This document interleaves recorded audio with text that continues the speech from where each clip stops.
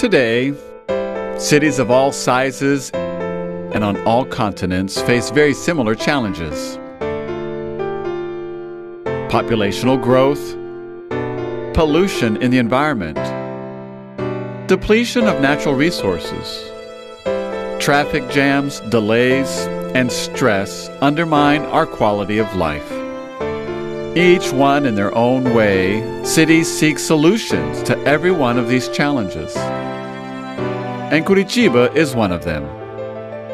Recognized worldwide for its history of innovation in urban planning, it brings together ideal conditions to carry out, beginning now, an unprecedented experience in smart mobility. The Curitiba Eco-Elétrico project. This initiative brings together the City Hall of Curitiba, its Institute of Planning and its urbanization company, the Portuguese company CEiiA, an expert in developing solutions for mobility and connectivity, Renault-Nissan do Brasil, a global benchmark in electric vehicles, and ITAIPU, the largest generator of renewable energy on the planet and a leader in research in this area. By 2020, the Eco-Electric project aims to become a global example by establishing a network of smart mobility with technology and respect to human beings. The project has two basic elements as its principle: integration with the existing structure and connectivity between different equipment, such as vehicles and charging points, to a central intelligence and control system, the MobiMe, developed by CEiiA. In the future, by analyzing the data, the system will be able to take the following actions in real time: manage the flow and routes, control vehicle consumption, and even provide various services to citizens.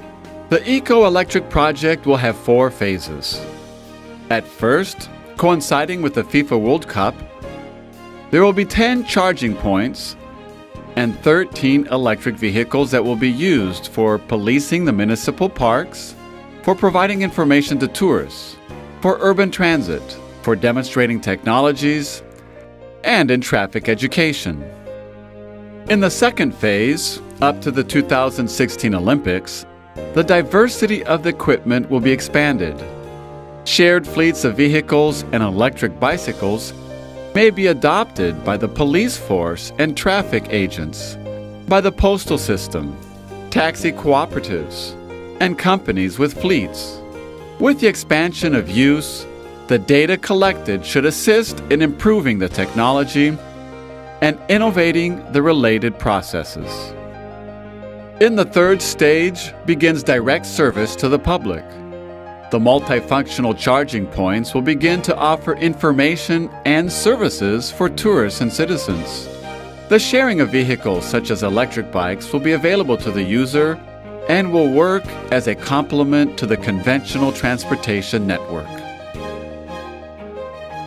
Finally, on the fourth and final phase, all mobility services will be integrated into the system, which should serve to both maximize its use as well as control costs, resulting in a considerable reduction of environmental impacts.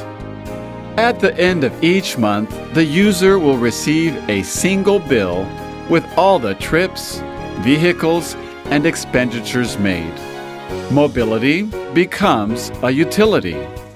This is how the Curitiba Eco-Electric project should serve as an example to other cities. Cities that also take mobility, sustainability, and urban planning seriously. Because even with all the awards and recognition, Curitiba always wants to evolve continually more.